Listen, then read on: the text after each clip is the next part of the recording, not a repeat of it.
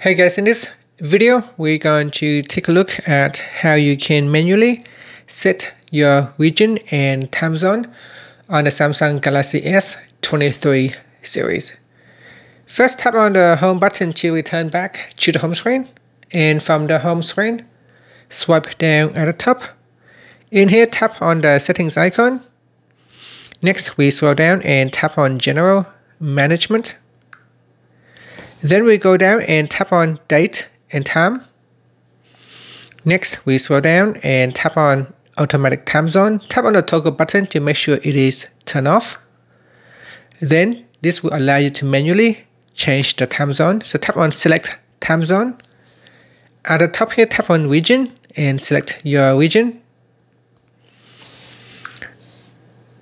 So I'm going to select my region, and then from here you can select your time zone.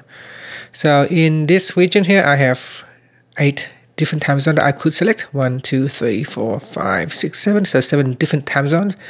So let's say if I choose Brisbane, I select Brisbane, and now that will be my new time zone. And you can see as soon as I change my time zone, my clock changes. So that is how you can change your time zone on the Samsung Galaxy S23 series.